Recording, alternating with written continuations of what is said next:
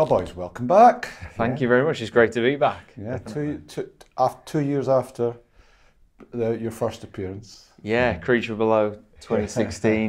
That was crazy. And yeah, it's so fantastic to come back. So you had quite a day yesterday. Yeah. A bit of an understatement for us. Yeah. It was intense. The screening was, because we were like first one of the day, so everyone was quite fresh and up for something.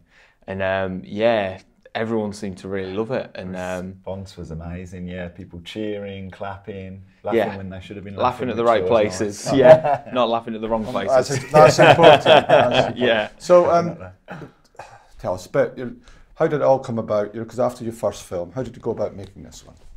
Yeah, I mean, we did Creature Below with FrightFest, and then we got the response from it, we got feedback from it, and we really wanted to take that and kind of turn all the negatives into positives for this one, really. So we learnt a lot of lessons about CGI and various things and what FrightFest audiences want and what we really wanted to make next as well, because we kind of wanted to shift tones a little bit. Yeah. Because Creature Below was a psychological kind of horror. It was all very contained. And our biggest feedback was, well, we want a bit more fun, a bit more lively kind of, and we love lively action movies. We'd never really done comedy before, and we thought, well, if we're gonna do something that's really out there, lots of practical effects, let's push the boat out and try comedy as well. And hopefully it's done an all right job. And talking of the practical effects, talk about making life difficult for yourself. Why did you go down that road? Well, we love that kind of stuff. I mean, my favourite stuff is your 80s horror, so like Evil Dead 2, Reanimator, From Beyond, like Peter Jackson's Brain Dead. We just thought, we want to do that kind of stuff. We want to do puppets and guys in costumes, and a lot of the humour comes out of how absurd it is, because you know in Brain Dead when he comes in with the lawnmower and he's cutting them all up, I was like, let's make something like that. Yeah. I want to entertain people in that way. But practical effects, yeah, the time it takes on set is insane, which is why a lot of people kind of shortcut with CGI, but we didn't want to do a disservice to that this time. At our level, we were still working very low budget for this film. There's actually a misconception that CGI is cheaper.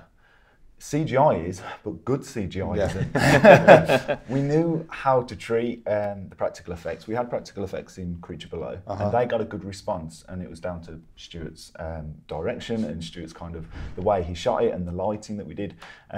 So we kind of knew we could pull practical effects off. We knew the actors would respond well to the practical effects, which would help their performance. And I don't know, we just loved it really. So it seemed a sensible way to go until we decided to try and do 6 monsters. Yeah.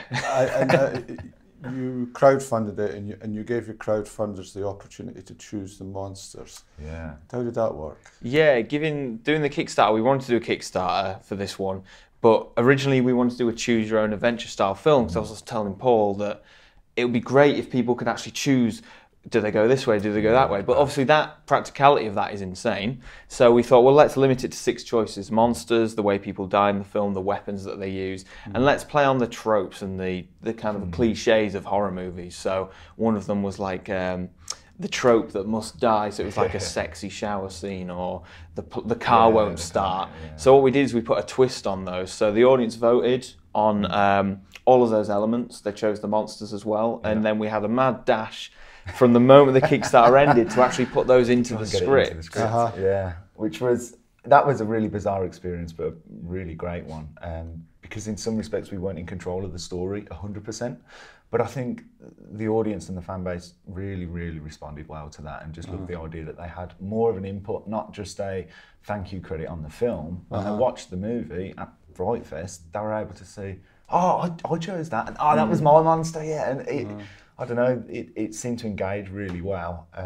It was an interesting one for us because we had to turn around things very quickly. And of course there was quite a big special announcement yesterday. Yeah, that was really cool. We literally kind of closed that deal just before we came down.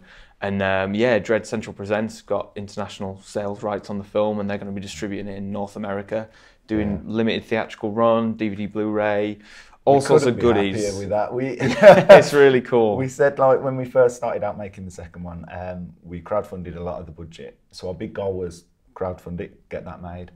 Our second, well, our main goal really was to get it into FrightFest. I don't think you understand how much that it meant was the to big us. goal, yeah. And then there was this far off in the distance, Dread Central do a Dread Central Presents. Could you imagine if? Wouldn't it be so cool if? And then suddenly we're there. So it really is down to FrightFest and the fans and the way it's been kind of responded so well to it. And of course it's got a sequel written all over it. Fingers crossed. Well, you never know. I mean, we've got so many ideas. We want to just keep making new films and making different genres. We've got so many like sub-genres of horror. We'd love to do a sci-fi horror one next. Definitely. But we'll see what happens, because if people really want one, we would definitely do it. To see it. Yeah. The ending opens it up to it. Yeah. Well, boys, congratulations on the pickup. I couldn't be more pleased for you. Thank you. And thanks for coming along and giving us one of the highlights of the weekend. Oh, thank you so much. Thank you.